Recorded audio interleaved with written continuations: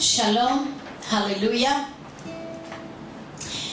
We are now broadcasting from the Eilat Prayer Tower in Israel, and this is a historical webcast.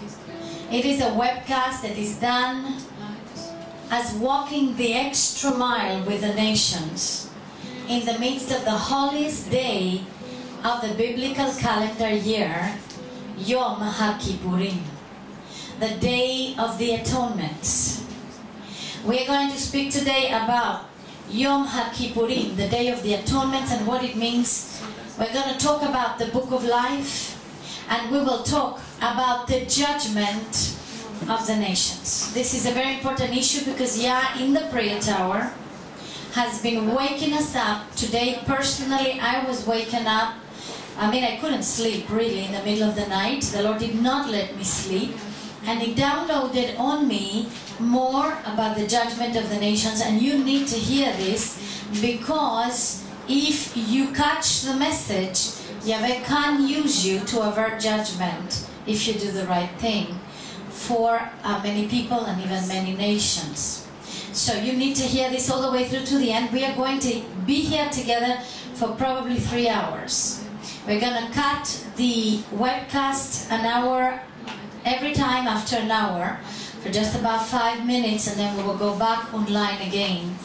And we're going to go all the way to sunset in Israel, which is about 7 p.m., where we're going to blow the last shofar. The Word of God talks to us about the last trumpet being the time of the resurrection. And indeed, Yom Ha Kippurim is the time when it is over, after the fasting, after the affliction of souls, after the 10 days of awe and repentance. The last shofar is blown at the end of Yom Ha Kippurim, declaring resurrection and declaring life to those that Yahweh has written in His book of life. We're going to talk about who is going to be written in the book of life, a very important subject, because many people are under misconception, both Jews and Christians, about who is going to be written in the book of life. There's been many doctrines about once saved, always saved, and that comes from replacement theology, whereabout many preachers have been preaching throughout the nations that it doesn't matter what you do, God loves you. And therefore, they don't take into consideration what He Himself said, the words of Elohim. We're going to return to you today the Word, what the Word says about this. And I believe it's going to be a wake-up call. This particular webcast is a wake-up call for repentance to the nations. Understand that when Yahweh calls to repentance, it is actually because He desires to pour out His mercy. That's the reason. He desires to pour out His mercy in the name of Yeshua. That's why we're doing this webcast, and that's why we're talking about the judgment of the nations on a holiest day of the biblical calendar today, the day of Yom Ha Kippurim, the day of the atonement. Let's go directly to Leviticus 23, and we're going to read about this particular end of a 10-day feast that starts with Yom Teruah, the feast of the blowing of trumpets, or the memorial by the blowing of trumpets. And we are going to read all the way from verse 26. Yahweh spoke to Moshe, saying, on exactly the 10th day of the 7th month is the day of atonement. It shall be a holy convocation for you. And you shall humble your souls and present an offering by fire to Yahweh. You shall not do any work on this same day, for it is a day of atonement, to make atonement on your behalf before Yahweh your Elohim. If there is any person who will not humble himself on this same day, he shall be cut off from his people. As for any person who does any work on this same day, that person I will destroy from among his people. You shall do no work at all. It is to be a perpetual statute throughout your generations in all your dwelling places. It is to be a Shabbat of complete rest to you. And you shall humble your souls on the 9th of the month at evening, from evening until evening, you shall keep your Shabbat. This year, Yom Ha Kippurim falls on Shabbat, which has a double strength. Yom Ha Kippurim itself is the biggest Shabbat a year. Not only because it fell in Shabbat this year, because sometimes it doesn't fall on Shabbat, but because it is the day where we are called to cut everything off. And in Israel, everything is cut off. If you walk on the street, you will see not one car. All the shops are closed. Most of the people are in the synagogues. Even those that during the year never go into a synagogue, on Yom Ha Kippurim they will be in a synagogue.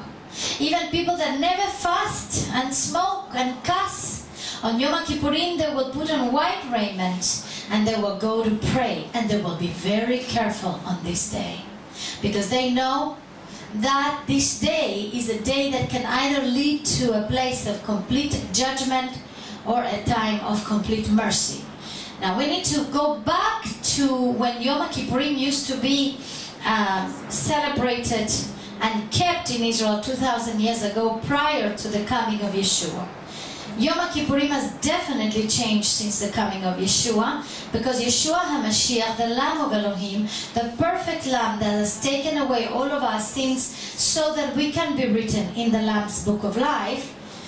Since then, there is no other atonement but the blood of Yeshua, and unfortunately millions of people are under the misconception that they can receive atonement only if they pray and only if they fast. That's not enough. Indeed, this day calls for fasting, and even for total fasting, and it calls for humbling of our souls and for repentance. But the truth is that without the blood of Yeshua, no one, not even any Jew, not the biggest or justest Jew, can be written in the Book of Life. But on the same hand, not any Christian can be written in the Book of Life because of tradition or religion.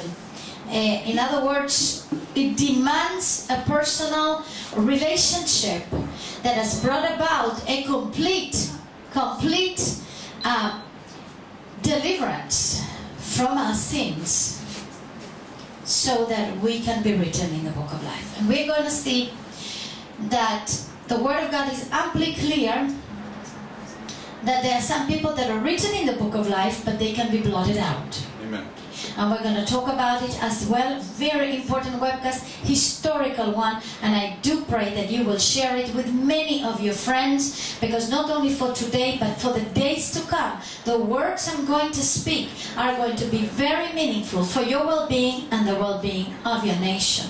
Let's go now to see how Yom Ha Kippurim is actually kept according to the Torah prior to the coming of Yeshua. Let's go to Leviticus chapter 16.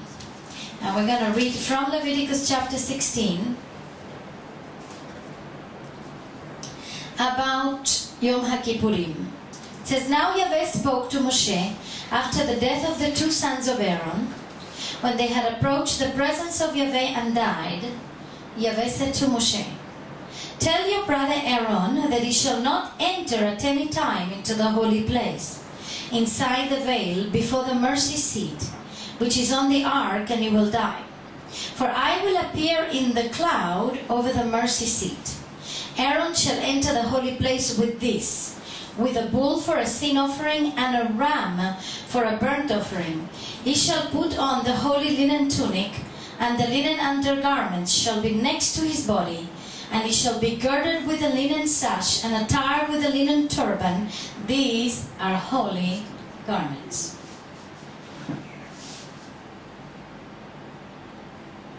Then he shall bathe his body in water and put them on. He shall take from the congregation of the sons of Israel 2 male goats for a sin offering and 1 ram for a burnt offering. Then Aaron shall offer the bull for the sin offering, which is for himself, that he may make atonement for himself and for his household.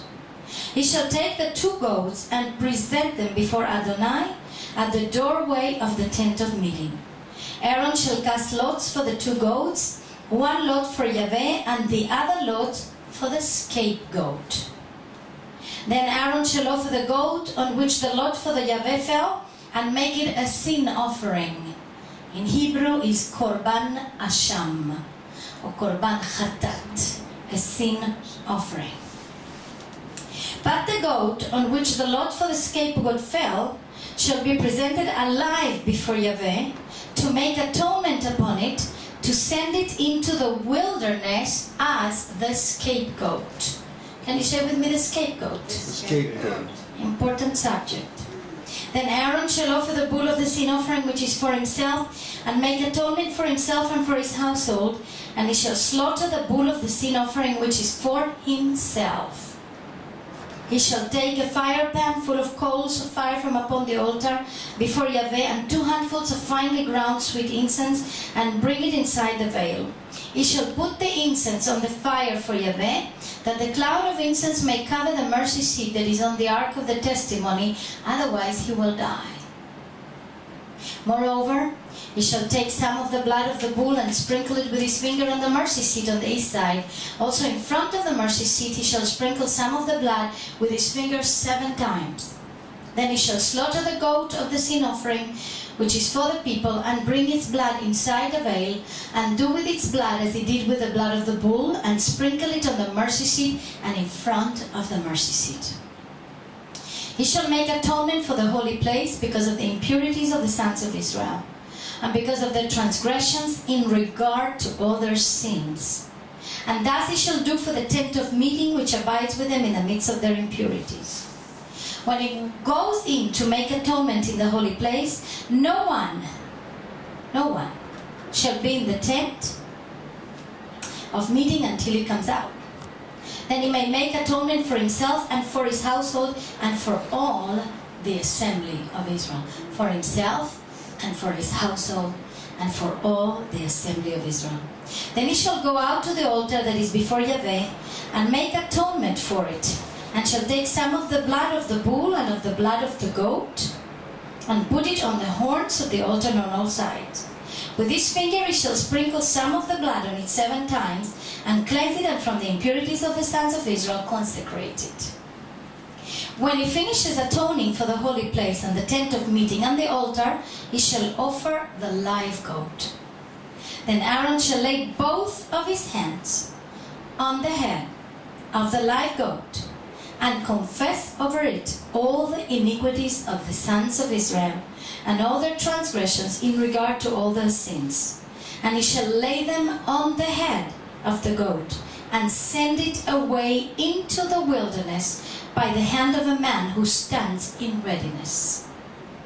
The goat shall bear on itself all their iniquities to a solitary land, and he shall release the goat in the wilderness. In Hebrew it says that the goat shall bear on itself all their iniquities to a land of judgment, and he shall release the goat in the wilderness.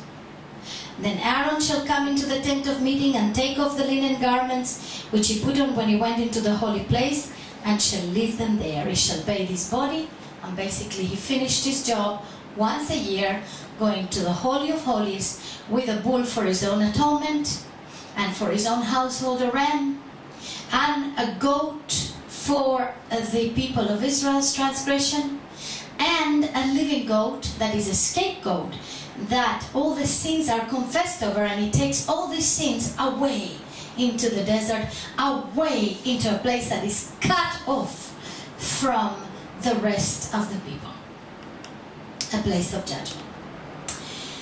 Yeshua fulfilled all of them. He became our great high priest. It's enough to go all throughout the book of Hebrews to understand that Yeshua fulfilled completely the feast of Yom Ha Kippurim by becoming himself the great high priest.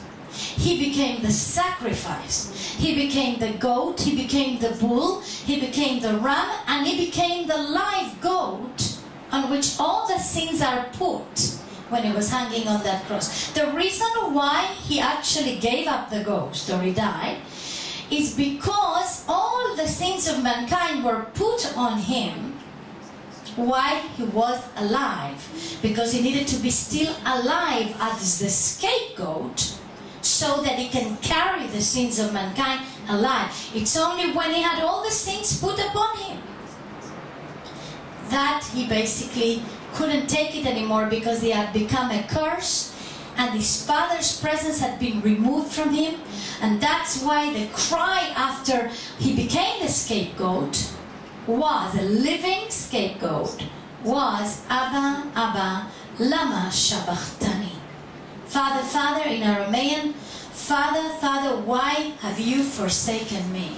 Because the father could not remain in the son when he became like the snake on the pole, while he became sin himself. Of course, we know that because he was totally a sinless lamb, his own blood, right after he became the scapegoat, then we know that he gave up the ghost, and then his blood that was pouring out of his nails, the nails in his hands, the crown of thorn, and even also his legs, his feet, and of course when the Roman soldier, after he had died, very important, we know it's after he had died, after he had fulfilled the job of being the scapegoat, then the Roman soldiers pierced him on his side, and blood and water came out. And of course that blood that came out atoned even for him, because he had become sin himself.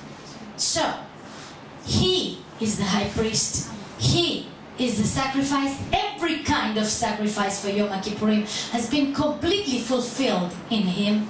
He's the high priest, he's the sacrifice, and he's the blood of the sacrifice. Everything has been poured out for him,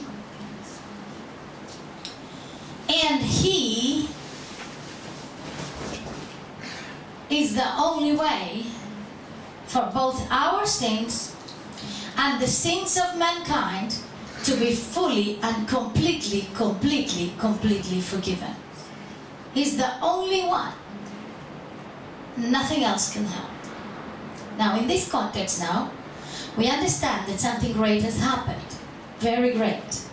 And yet there are millions and millions of people, both in Israel and the nations, that have rejected the true sacrifice of Yom Ha Kippurim.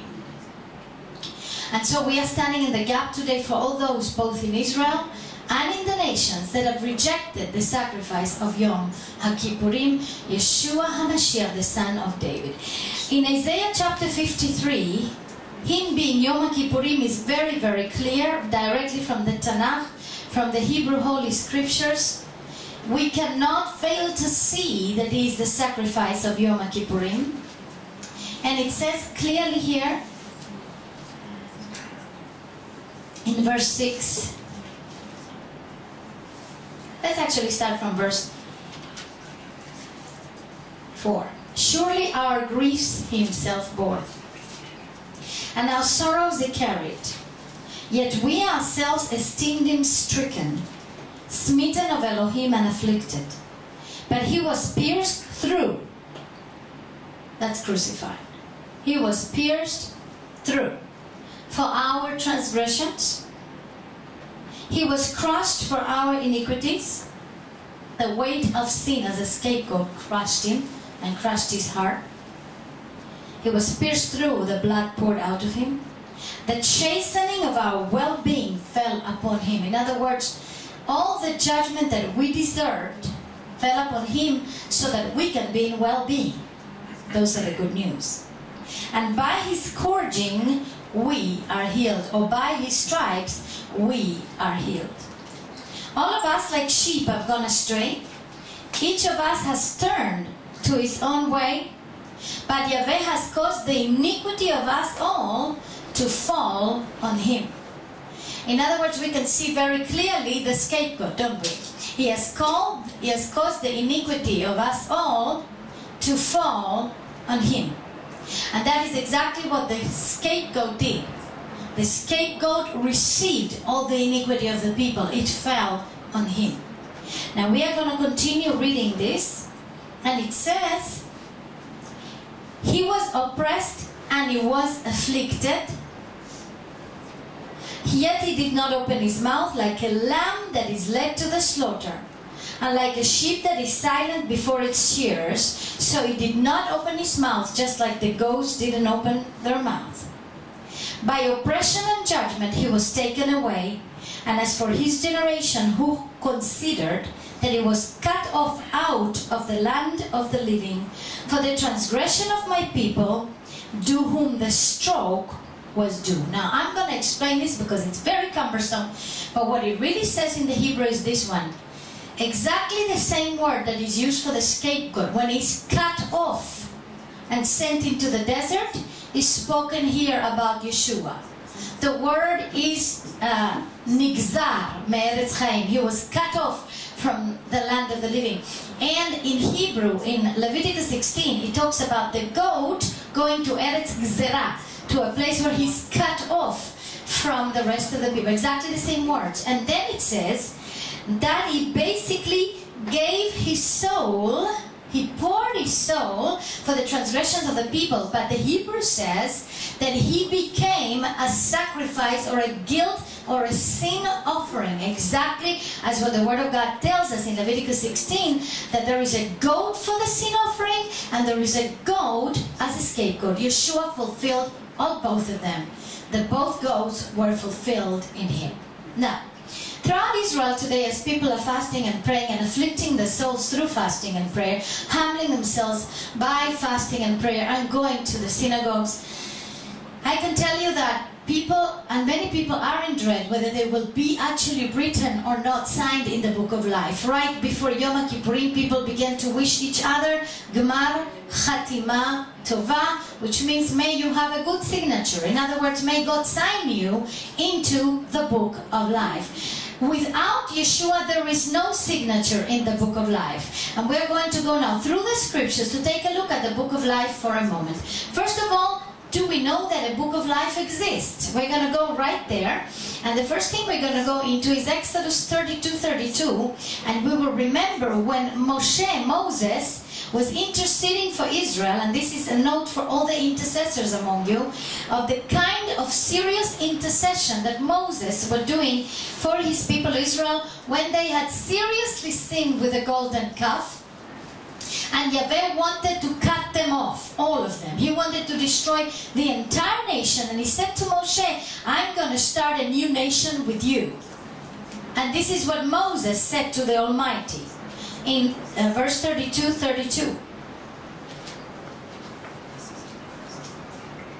But now let's go actually from 30. On the next day, Moshe said to the people, you yourselves have committed a great sin, and now I am going to Yahweh. Perhaps I can make atonement for your sin. Moshe said, perhaps I can make atonement for your sin. Is that amazing?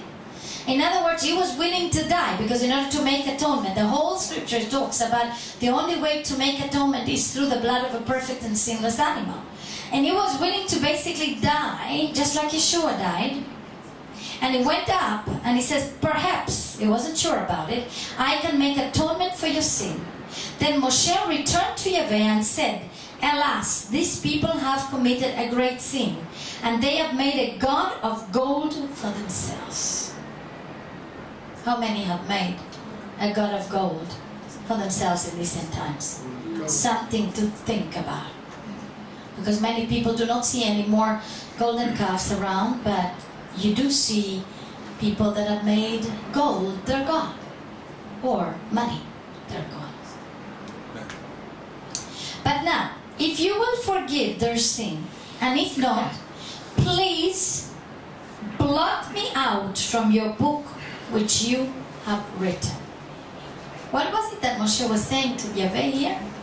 He was saying, I am not willing to live if my people will not live. What kind of love was driving this man to say something so serious?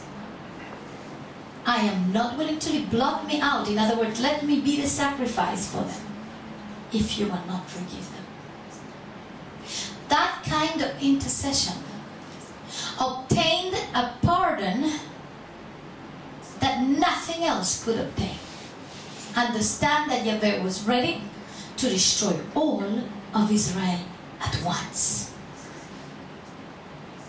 Beloved, the only kind of intercession that can obtain such a pardon is an intercession when we lay down our lives for the subject we are interceding for.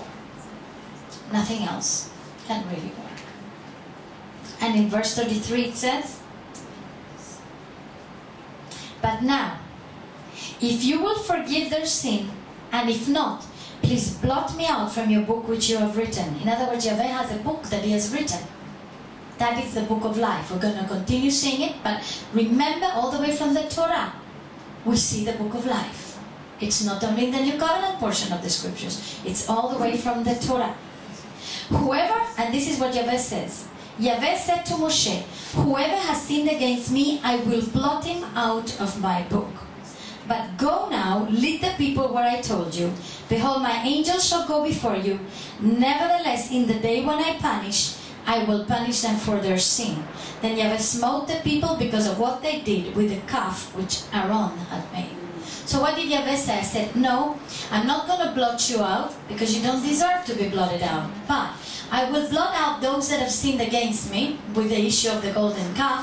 Nevertheless, and I will not totally destroy the nation." In other words, it's not like he allowed the sinners to stay in the book of life, but he spared the nation's total annihilation. And we know that they walked 40 years in the desert and they died. And then only the second generation, we see Joshua generation, we call it. Besides Joshua and Caleb that belong to the whole generation, they got into the promised land. But all the other ones that sinned in the issue of the golden calf, all those were blotted out of the book of life. In other words, automatically Yahweh had all the people of Israel in the book of life because they are his people and because he's a covenant-keeping God. But because of their sin of idolatry, he blotted out many people out of the book of life. Now let's continue some more things about the book of life, and we're going to go now to the new covenant. Let's go to Deuteronomy 29:20. I believe we're going to see something else in the Tanakh here also supporting the fact that there is a book of life and that we need to be concerned whether we are written in it or not. So here it is. After Moshe explains the blessing and the curse, and Yahweh is talking about Israel and about the importance of keeping the covenant and obeying Torah. He's talking about those that will decide to be rebellious and disobey. And in Deuteronomy 29:20, it says this.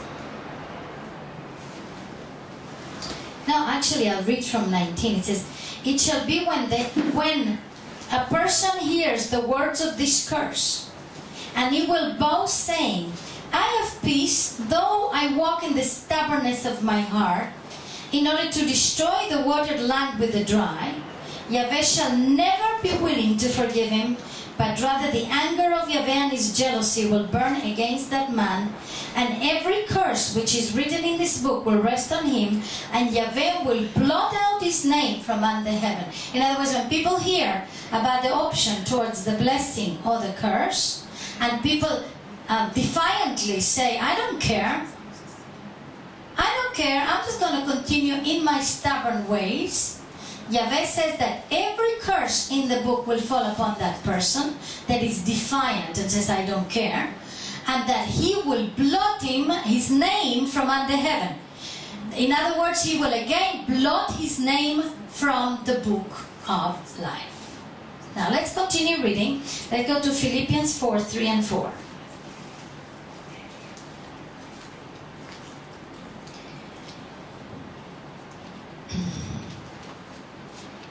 In the New Testament, we have many scriptures that talk about the book of life. So Philippians 4:3 and 4. It says, "Rejoice in the Lord always. Again I will say rejoice." 3 and 4. Wait.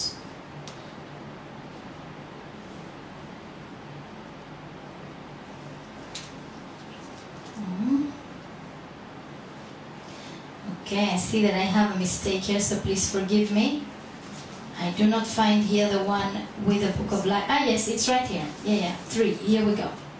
It says, indeed, true companion, I ask you also to help these women who have shared my struggle in the cause of the gospel, together with Clement also and the rest of my fellow workers whose name are in the book of life. In the Philippians, we can see that Paul is talking about fellow workers in the gospel, that their names are written in the book of life because they have accepted Yeshua and they have followed in his footsteps. And the outcome of somebody that is written in the book of life is rejoice in the Lord always. Again, I will say rejoice. Now, when we know that we are written in the book of life, we can enjoy true joy. If we are not sure about it, there can be no joy in our lives. Therefore, it's so important that you know how we are written in the book of life. Now, let's go to Revelation 3. And we're going to stay in the book of Revelation quite a bit. In the book of Revelation, chapter 3, verse 5. It says, he who overcomes will thus be clothed in white garment, and I will not erase his name from the book of life, and I will confess his name before my Father and before his angels. He who has an ear, let him hear what the Spirit says to the churches. So we're talking here about the angel of the church of Sardis, and it talks about strengthening that which remains, and it talks about Yeshua coming like a thief in the night, the day of the Lord, the day of judgment and wrath coming like a thief in the night. And then it says he that overcomes. Now this is very important. We need to keep this word overcomes.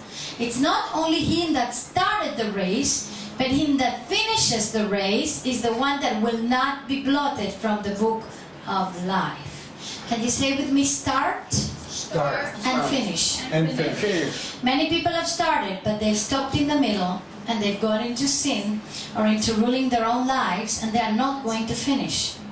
And those that are not going to finish will be blotted out. He says, if you overcome, I will not blot you out. If you don't overcome, I will blot you out. Overcome what? Overcome sin, overcome temptation, overcome the desire to give into your flesh, to run away from the truth, overcome temptation. So let's go now, and that we have proven both that there is a book of life, and that people can be blotted out of it, and that the believers on Yeshua that are actually written in that book of life, they can be sure of their salvation as long as they keep close to Yeshua. The moment that they actually decide to leave Yeshua, then they're blotted out of the book of life. That's pretty serious. At the end of the day, they will be blotted out of the book of life. And that's where our job as intercessors is, to come and intercede like Moshe and cry out for mercy for them. So let's go now to Revelation 13:8.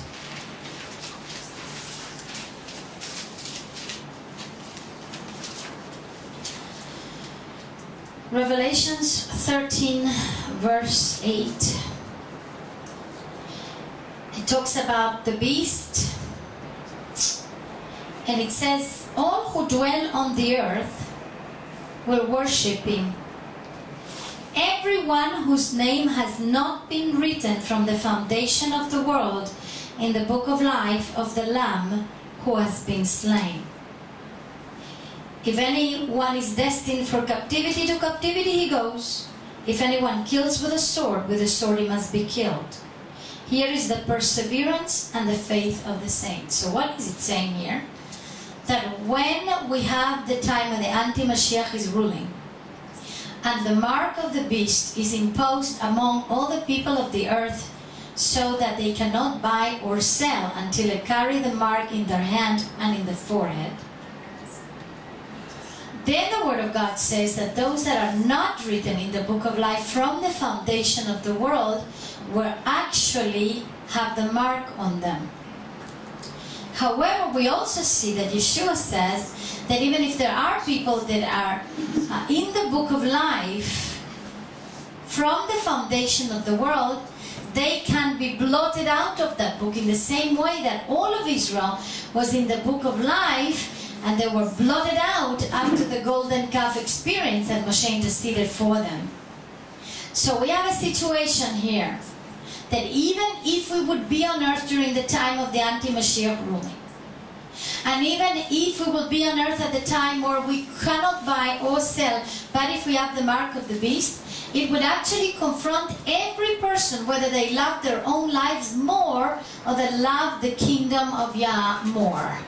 It will confront everybody, because think about it for a moment. If you go to the supermarket and you're hungry, and you cannot buy or sell if you don't have the mark of the beast, what will you do? Will you take it so that you can eat, or will you rather starve to death, or trust Yahweh that He will give you food even by the ravens?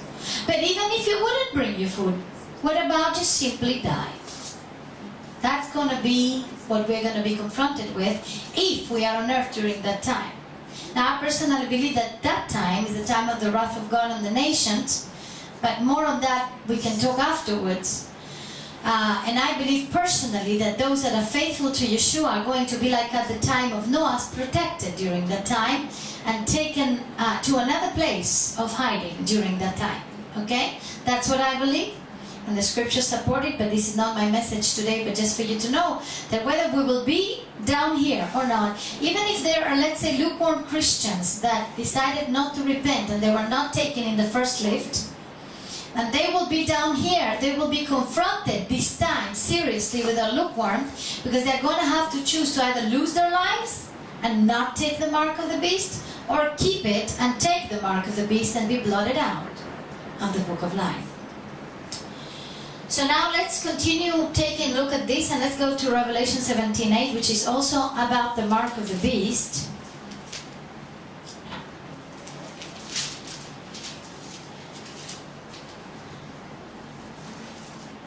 The beast that you saw was and is not, and is about to come up out of the abyss and go to destruction. And those who dwell on the earth, whose name has not been written in the book of life from the foundation of the world, will wonder when they see the beast that he was and is not and will come. And so it talks again about those that are not blotted, that are not written in the book of life, will automatically worship the beast. In other words, those that are written in the book of life and they still remain down here on earth for some reason or another, maybe they defaulted, they didn't repent on time, but they were written in the book of life, they accepted Yeshua, they are these prodigals. Same thing with Jews. Those that are not written in the book of life, they will automatically flock into the beast. They will flock into receiving the mark of the beast, and it will be a clear thing. Even today, actually, they say it's more convenient. Many things have become very more convenient nowadays. So people will go for that which is convenient, so that they can buy, they can sell, they can eat. But that will, of course, keep them blotted out of the book of life, unless some people repent because of the other believers that are down here on earth. Now, I believe that all of Israel is automatically written in the book of life, but is blotted out because of their sins and because of rejecting Messiah. Just like all of Israel, when they came out of Egypt, all of them were written in the book of life, automatically, because of being in the covenant. Hallelujah, the blood of the covenant through Abraham. But they were blotted out because of their sin of the golden calf. Now the same thing when we go to Romans 11. Let's go Romans 11 before we finish here in Revelation. And we are going to read in Romans 11:25. It talks about Israel being written in the book of life, basically. That's what it is when it says in Romans 11:25. It says, "For I do not want you, brethren, to be uninformed of this mystery, so that you will not be wise in your own estimation, that a partial hardening has happened to Israel until the fullness of the Gentiles has come in. And so all Israel will be saved, just as it is written, the deliverer will come from Zion, he will remove ungodliness from Jacob. This is my covenant with them when I take away their sins." For all of Israel to be saved, as written, all of Israel must be written in the book of life by the covenant. But unless Israel accepts Messiah, they will not be able to remain in the book of life. That's basically the point here. In other words, the book of life is where all the covenant people from the foundations of the earth, Yahweh has predestined people that are his covenant people that are written in that book of life. But through sin and unrighteousness, they can be blotted out of that book. The people of Israel have been blotted out of that book, and that's the reason why so much judgment fell upon us in the nations. We became like the scapegoat of the nations, because as a nation we rejected Messiah 2,000 years ago. When we rejected Messiah 2,000 years ago as a nation, there were thousands that believed in him, but as a nation, like Nineveh, for example, the whole city went into repentance, and the whole city repented before Yahweh, from the king to the dogs. In Israel, there were thousands that believed in Messiah at the time, but the leadership and many others, they rejected Yeshua, and they immediately were cut off from Israel on year 70 AD by the Roman armies, by General Titus. They were cut off of Israel, and they were sent out to the nations, and they became the scapegoat of the nation. No matter what happened in the nations, Israel was blamed for it. Now, what happened to Israel is because they did not accept Yeshua as the scapegoat, they became the scapegoat, because they remained in their sins, and they carried we carried our sins to the nations. And therefore what happened is that we were under the curse and under judgment rather than under grace and under blessing. And this is where replacement theology actually, through the eyes of replacement theology, the church of the time that had cut itself off from the Jewish roots and from the Hebrew foundations, they interpreted that because Israel is under a curse in the nations, cut off from the land of Israel, like the scapegoat, carrying their own sins because they did not transfer it to the cross, to Yeshua as a nation, that actually Yahweh had actually given up on Israel. He was finished with Israel. That's where it went wrong, and coming from that misconception, they began to behave with the Jewish people in despicable manners and humiliate and murder Jewish people in the name of Jesus Christ. Not because Israel was not to blame. And this is a very important factor that we are going to actually talk about, this particular factor, even as we go into the second part of this webcast of Yom Ha Kippurim, where we are going to take 2 chapters that we're going to read together thoroughly, read and maybe even in prayer, and you're going to see that Israel actually was under judgment, was under a curse, that God himself punished us seriously. But he now has a terrible judgment against all the nations that actually did the actual things or punishments against Israel. Now, how can it be that God punished us? On the other hand, the nations are going to be punished because of because the Word of God says, I was a little angry, but the nations took it a lot further than they should have taken it. And the believers among the Christians, instead of standing in the gap for Israel, not to be blotted out of the book of life, instead of interceding, they went into humiliating and murdering, which is totally opposed to the gospel of Yeshua HaMashiach. And so they actually rejected the mother, even though the mother was bad, was fallen. But imagine yourself having your mother fallen, really fallen, in bad shape, a prostitute, okay? Your mother has become a prostitute. If your mother becomes a prostitute, what will be your relationship to her? Will it be humiliating her some more?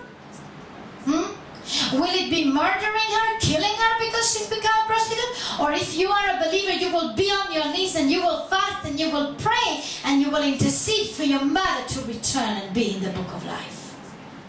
See, the Christians divorced from the Jewish roots, full of replacement theology. Instead of taking that stand with Israel, their mother, they took the stand of the judge. And the only judge of the universe is God himself. And therefore, because of the Christians, the church is under the church of that time, and throughout the generations all the way to the Shoah, that church actually has put the nations in a place of judgment for the end of times. We're going to talk about it later because it's very important how we are going to act, intercede from now on concerning Israel and concerning the nations. So, before I finish, this is just like a little sidetrack that is not really a sidetrack, but rather letting you know where we're going from here so that you don't dare to escape the truth, but rather listen to it, because you need it desperately, your nations need it desperately. Unless we know the truth, we cannot be made free.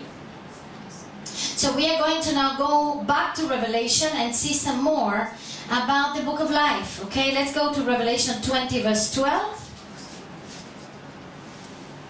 And in Revelation 20 verse 12, the word of Yah tells us, "And I saw the dead, the great and the small, standing before the throne, and books were opened. And another book was opened, which is the book of life. And the dead were judged from the things which were written in the books according to their deeds." You know, many times we don't understand that even though we are in Yeshua, we are still judged according to our deeds. See, the blood of Yeshua allows us to start a fresh new life, with a fresh new heart, with a fresh new spirit, with the Torah written in our heart. But if we insist in sinning, then we are going to judge according to our deeds. It's plenty clear in the scriptures. Let's go to Revelation 20 verse 15. And it says, "And if anyone's name was not found written in the book of life, he was thrown into the lake of fire." So we need to know that our names are written in the book of life. And I'll tell you, I believe the biggest murderers are the pastors that preach to the people, once saved, always saved. They are the biggest murderers. I know that they come out of a place of ignorance and maybe even stubbornness. But when they say, don't matter what you do, if you're a homosexual or a lesbian or whatever you are, if you've accepted Jesus Christ and He has become your Savior, it doesn't really matter how you live, because all your sins, past and present and future, are under the blood. So it doesn't matter what you do, your sins are under the blood. That demonic doctrine has murdered more people that I believe have come out to the pearly gates and have been rejected and thrown directly into hell. Amen. I'm concerned because there's too many millions of Christians worldwide that are still preaching once saved and always saved. Why then would Paul work out this salvation with fear and trembling? If once saved, always saved, who cares? We're going to read about this some more. Let's go to Revelation 21:27. Revelation 21:27. It says, "And nothing unclean, and no one who practices abomination and lying shall ever come into it," the New Jerusalem, "but only those whose names are written in the Lamb's book of life." In other words, those that are written in the Lamb's book of life will not have nothing unclean on them. They will not practice abominations, which is immorality, homosexuality, lesbianism, all kinds of things like that. And they will not be liars, because no liars and no abominators will enter into the kingdom of heaven. Now, for us to really know this even clearer than that, let's go back to Revelation 21, and we are going to see in verse 8. Since we're in this chapter, let's see what verse 8 tells us. Actually, verse 7. "He who overcomes temptation, sin, stubbornness, rebellion, persecutions, lack, whatever we need to overcome, he who overcomes will inherit these things, and I will be his Elohim, and he will be my son.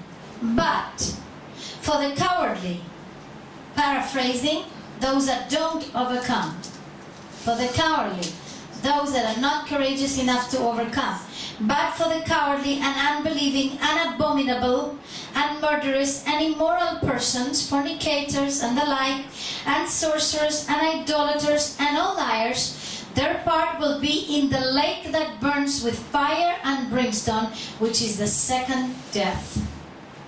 So where will they be? All these people, they can call themselves Christians, they can call themselves Jews, they can call themselves whatever they're, New Agers, they can call themselves whatever they will call themselves. none of these people will enter into eternal life. None of them will be written in the book of life. And those that were written, if they decided to go there, they will actually be cut off from the book of life. How do we know that? Very easy. Let's go to Hebrews. Together, keep your hand in Revelation. And then let's go now to the book of Hebrews chapter 10. And we'll see what Hebrews chapter 10 has to say about this clearly. It says this, verse 26 of Hebrews 10. It says, "For if we go on sinning willfully after receiving the knowledge of the truth, there no longer remains a sacrifice for sins." That immediately does away with the theology of once saved, always saved. But a terrifying expectation of judgment and the fury of a fire which will consume the adversaries. Anyone who has set aside the law of Moses dies without mercy on the testimony of 2 or 3 witnesses. How much severer punishment do you think he will deserve, who has trampled underfoot the Son of Elohim, and has regarded as unclean the blood of the covenant by which he was sanctified, and has insulted the Spirit of grace? For we know him who said, "Vengeance is mine, I will repay," and again Yahweh will judge his people. It is a terrifying thing to fall into the hands of the living God. This is spoken to believers that were in the book of life, but if they go on sinning willfully, the blood of Yeshua will be of no avail for them, and their names shall be blotted out of the book of life. Again, once saved and always saved is a dangerous theology. It keeps people absolutely lukewarm. It keeps people just, Hakuna Matata, relax, who cares, come what may, God loves me, it's all good, yeah, God is just good, but He's also good and holy. So this is important that you take it into heart. Now let's go back to the book of Revelation, and we are going to see one more scripture there in Revelation, at the end of the book, all the way to the end of the book, from the start to the end of the book about the book of life. Revelation 22:19.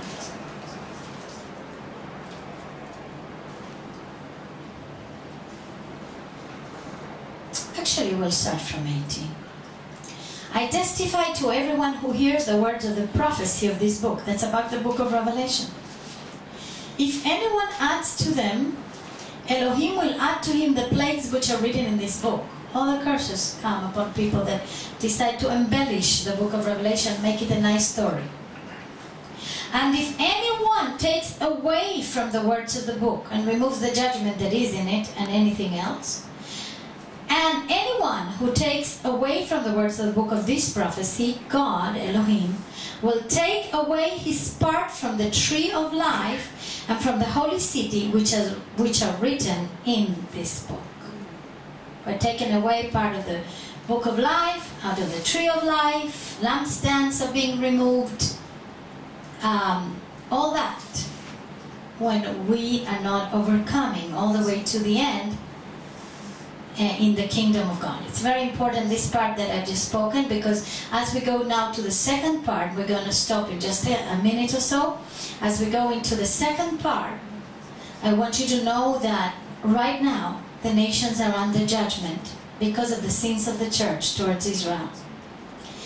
Maybe some of you have heard this before, but I don't think you have heard it the way I'm going to preach it in a few minutes from now, again in the second part of the Yom Ha Kippurim webcast.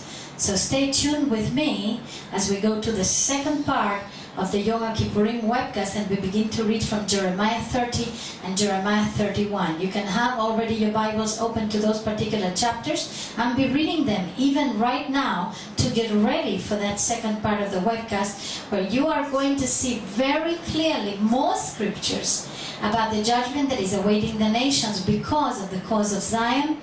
And if you thought that the last word had been said about it and we've heard about it enough, I believe that you are in error. I've had one time a person that was trying to work with our ministry that wrote me that I've spoken enough about the judgment of the nations and now he doesn't want to hear about it anymore. And I tell you what happens. what happens is that if we don't want to hear about it and we don't take our place in intercession and in prayer and in restitution towards Israel, is that the Christians of the nations will actually be judged together with the nations that came against Israel. Please stand with me, because my desire is to see sheep nations come forth and the church in the nations repent completely and lead the world into the biggest end time revival that has ever been seen. But for that, we need to know the truth, and the truth will make us free. God bless you. Stay put. In another 5 minutes, we're coming back to you.